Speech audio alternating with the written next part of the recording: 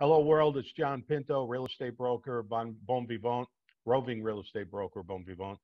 And I am here with Bob Johnson at Home Guard Home Warranty and Rafael Betances with Home Guard Warranty. And that is on the entire empire of Home Guard, or is it the roof termite and home inspections, Rafael? Well, my side will be the inspection size, yes. Roof, termite, and home. Very good, very good. Okay, so Bob, let's get this kicked off because today we're talking about home warranty, Great. and I understand that the quote unquote penetration rate that we have with realtors in the industry may leave something to be desired. Do you have it off the top of your head on how many transactions actually have home warranties involved in them? Well, historically, it really varies state to state, but in California, we went as high as 90%, probably in the early 2000s, in that time frame. And then as we went through our recession of 07, 08, 09 time frame, the warranty usage dropped dramatically because of the way the market was at that time. But now I think we've come back up to where it's close to 80% of resale homes in California have a home warranty of some kind on them. Very good. Now, I occasionally put home warranties even on new houses. I check mark 364 days. And just before the new home warranty expires, I have my clients put it on brand new houses. What do you think about that? I think it's a great idea. Under the code, as you're probably well aware of, John, in California, the developer is responsible for the first year of the home. And then you have the manufacturer warranties that are usually on the appliances, water heater, air conditioner, heaters, and they vary. So we do, as an industry, do a lot with new home construction, because when you get into that second year through fifth year or sixth year, depending on the warranty company, there are some things that can go wrong. And so having a new home construction warranty on the property that will go into effect after the developer ends his responsibility does give some peace of mind to the buyer that, again, they're not going to have some huge costs to that home they just purchased. Very good. So we talked about penetration of the industry, the home warranty industry, and with real estate brokers being historically 80 to 90%. So talk to us a little bit about what the benefits are of realtors advocating for home warranties and putting it on their listings, and what problems might also arise with home warranty. Well, you specifically on listings? Listings and escrows. Listings and escrows. Okay. Well, let's start out with listings.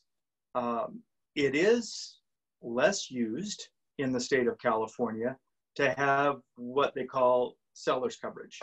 And so usually you will get an agent who at the time of getting a listing agreement will put seller's coverage onto the property that will protect the seller from having to make any big expenses on their heating system, plumbing system, electrical system. And they're also, depending on the company, you have coverage for your air conditioner in seller's coverage as well. But there are limitations to seller's coverage, so you really have to pay attention to that. The benefit, as I just mentioned for the client, is they're getting ready to sell a home. They don't necessarily want to put in a lot of money replacing a dishwasher. But the limitations won't allow you to, let's say, if the heater were to go bad and have to be replaced during seller's coverage, most warranty companies only will pay up to about $500. So they're only looking at doing a repair. They're not looking at doing a replacement. So that's seller's coverage. Now, I will say there are some companies, so agents can look at this. that will do something unique. And that is, and I highly recommend this, you can buy a regular policy at the time of listing. You do not have to do seller's coverage. If you buy the regular policy upfront, so let's use an example, the seller wants to have seller's coverage on their property. The agent has already talked to them about the possibility of having to do a home warranty as part of the transaction to give peace of mind to the buyer. Buy the policy at listing time. Then you can transfer whatever is not used of that premium or that policy term over to the buyer at the time it closes. But by doing it this way, you do not have the restrictions that seller's coverage normally has, such as I mentioned, the $500 for heating issues. If that heater had to be replaced during the listing period and they had a regular policy on the property, then the warranty company would actually replace the unit. So you eliminate those restrictions. Okay. Is the big difference between a regular policy or quote unquote a buyer's policy or a homeowner's policy versus a seller's policy is the seller's policy you pay at close of escrow versus the normal policy you would pay out of escrow and pay the premium in advance? Correct. Out of escrow, you pay for it in advance. If you do the example that I just mentioned, even if you are in escrow, you still would have to pay for it up front.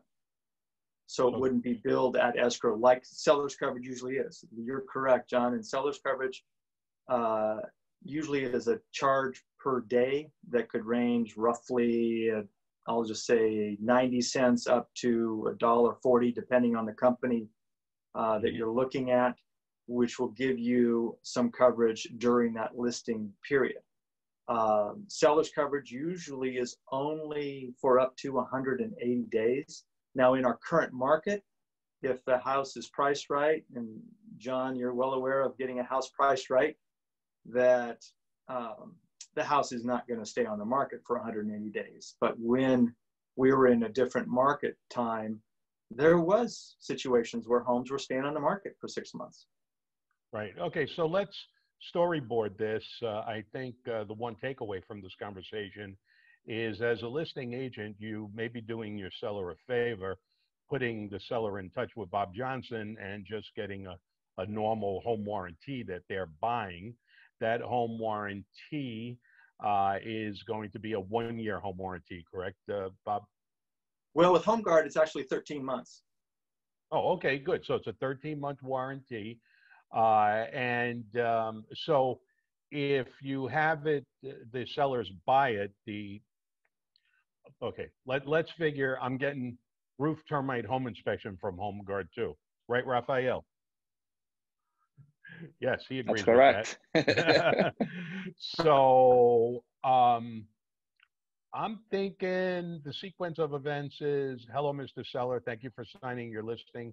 Thank you, Mrs. Seller. Here's an application for a home warranty to take care of any surprises that come up. You will have immediate coverage on it. We're going to have your house up and running in 2 weeks on MLS. We're going to have the photos. In a month, we'll have it closed. And then sold, and in 2 months we'll have it closed. So your buyer will be able to assume the remaining 11 months of your home warranty, correct? That's correct. That's a great example. And by doing it that way, you're eliminating the limitations that some sellers' coverages have on them. So you're giving the seller a greater value and coverage than they would normally get purchasing a per day seller's coverage policy. Now, let me address what usually happens in this situation. The buyer says, well, that's fine, but I want a full-term policy when I close. I don't want an 11-month policy. I want the 13-month policy. No problem. We just prorate out that couple months that's already been used. The seller or whomever can go ahead and pay for that 2-month time period. And that way the buyer will have a full-term policy when they take possession of the property.